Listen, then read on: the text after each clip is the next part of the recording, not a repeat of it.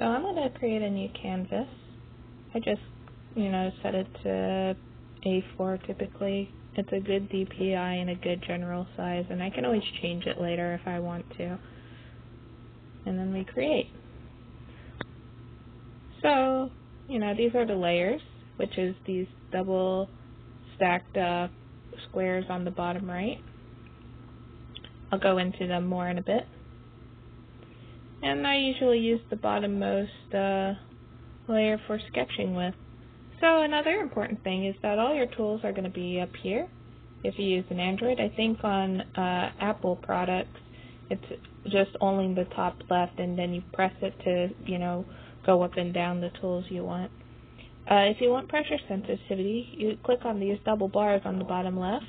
You go to settings, and you can turn on pressure sensitivity here. Even if you don't have a pen, some screens do have pressure sensitivity depending on how hard you push down on the screens. I'm going to turn on palm rejection as well. And I'm also going to turn off, I don't know if I want to turn off the long press eyedropper yet, but it basically means if you hold your finger or your pen down on the screen for long enough, it's going to pick up whatever color you hover over. But that's not important right now. So on this bar on the left here, if you click on that, you can either get like a color palette or you can get kind of a mixing tray. What's important are these two circles on the left. One of them controls size, which you can just control by going up and down, clicking on it and then holding it, and then going up or down to get the desired size you want, or left and right. I'm going to go with maybe this big. And then this bottom circle controls the opacity, so this is the most opaque, so it comes out clear. And then the less opaque you make it, less clear. So I'm going to go ahead and also, if you this one? No. Yes, there it is. So if you click on this palette, you can also change the type of pen you're using. Sorry, I'm not used to the Android one as often, but it's pretty simple to get the hang of after a while. So I'm just going to draw a silly little thing.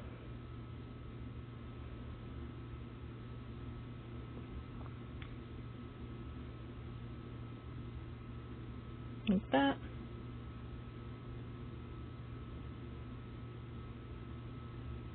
Okay, so now that we got what we want, we can go back to these layers here.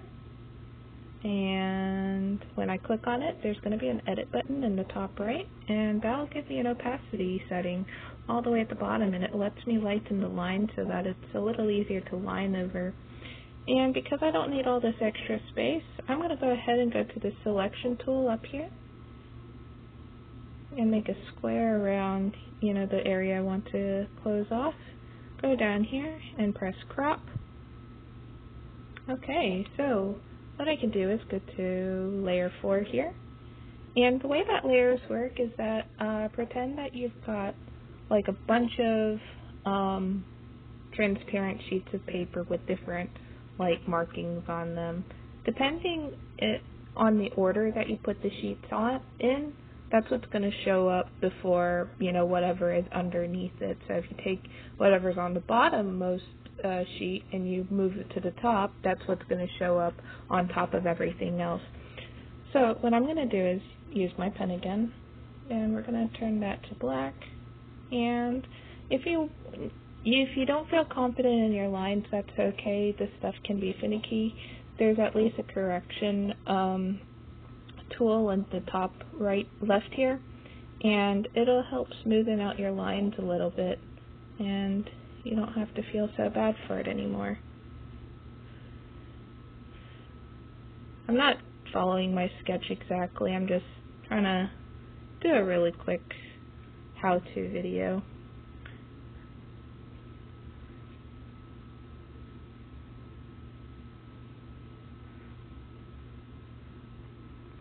Whoop.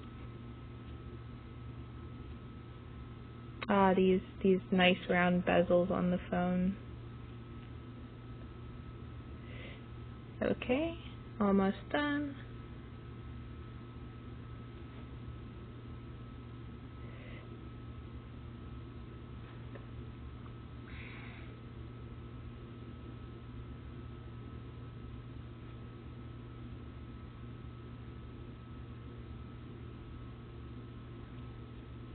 Alright, so now that we don't need the sketch anymore, we can go all the way down here.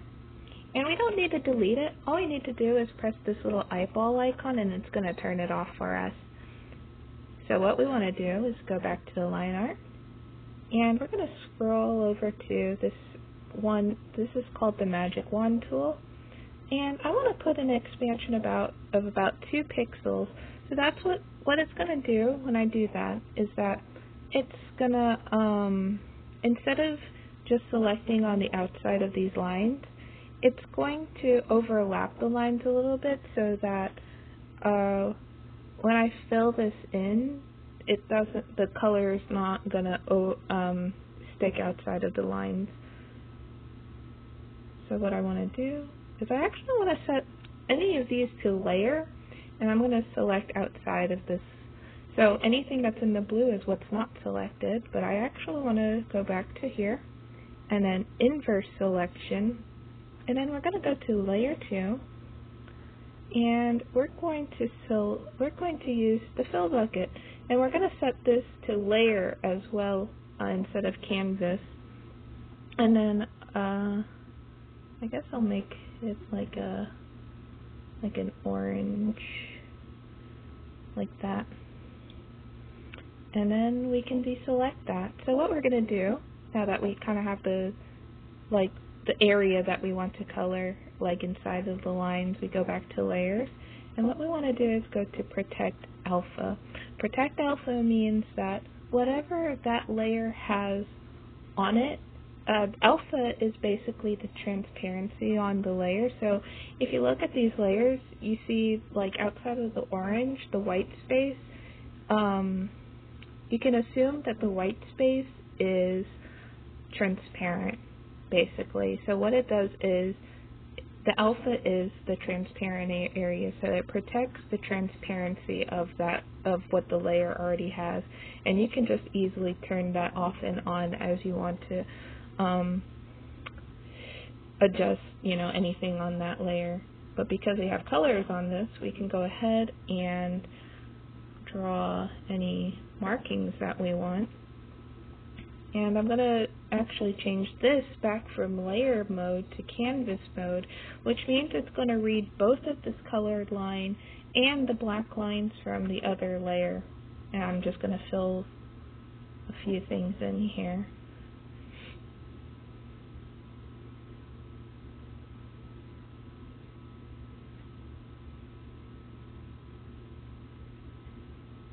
Alright, so, I'm missing a few things. Alright, so I got what I want to fill in.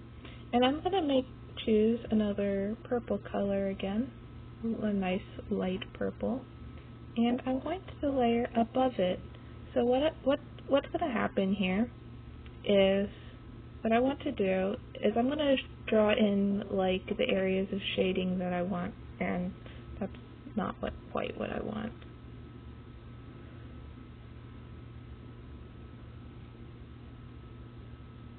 So it's a bit sloppy, so I'm just going to kind of draw the general idea.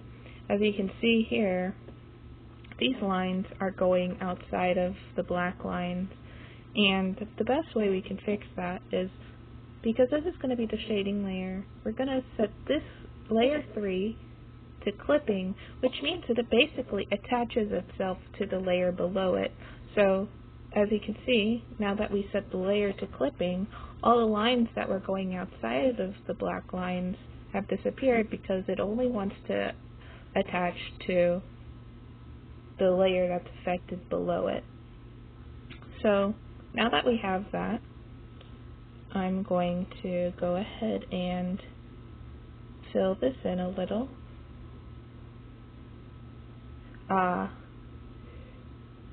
Okay, it's not showing, okay, it's showing right here. As you can see, there's like these little lines.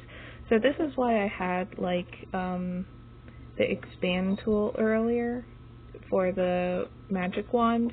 That's basically what happened. So what I'm going to do is go to expand, and I'm going to set it to about 3 pixels. And so when I fill this in, it might get a little bit messy in some areas, but it should get rid of that halo effect. See how clean that is? And then, so this purple looks a little funky.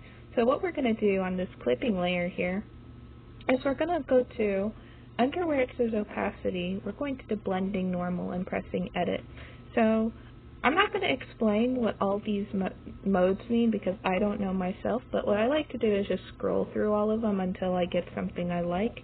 So that's multiply, add, divide, overlay, darken, hard light, color. But what I'm going to do is I'm going to go to multiply instead and set that. If you feel like the color is a little bit too harsh, you can always just, like even if with multiply, you can always just turn down the opacity a little bit and make it a little softer. So the only reason I had this overlay up here was to show off, like, you know, the point I made earlier is that whatever is on the topmost layer shows on the top. So I'm going to draw little highlights here. And, oh, right, if you want to save your canvas, you press these double lines, press save, and that saves it to your personal gallery. But if you want to save it so that you can share it with your friends, what you actually want to do is go to export png/jpg, and you press that. Alrighty, thanks for watching.